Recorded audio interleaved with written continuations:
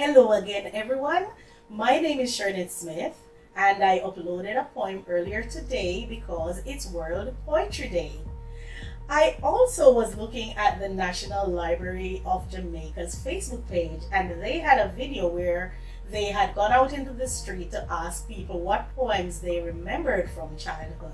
And there was a man who remembered a poem called The Moon, but he did not remember all the words. Now, I, of course, know that poem, so I decided to come here and recite it for you.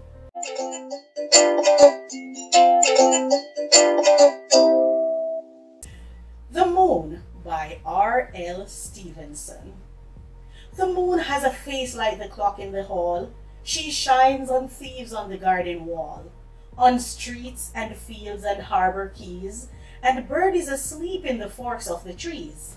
The squalling cat and the squeaking mouse, the howling dog by the door of the house, the bat that lies in bed at noon, all love to be out by the light of the moon. But all of the things that belong to the day cuddle to sleep to be out of the way, and flowers and children close their eyes till up in the morning the sun shall arise. To end. Yes, that was one of the poems I read when I was a child, and it was one of my favorites. I loved it. It just gathered all of that information and made it so my imagination was going wild, thinking about all those things like the thief on the garden wall. I wondered about that many nights while lying in my bed, you know.